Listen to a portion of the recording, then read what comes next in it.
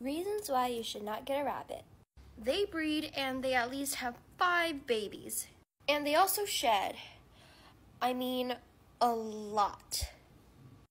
And let me just say, their poop may ruin your appetite because Milky here, she poops. And when she poops, they might ruin some cereal for you. Yes, that chocolate cereal that literally looks like rabbit poop. And let me just say, if it's your favorite, I'm sorry. And rabbits are pretty social animals, so if you don't find them a mate, they probably will be lonely and their lifespan will probably be shorter. You also need to find the right breed for you and basically just the one that really suits your personality trait because you guys just really got to connect with them.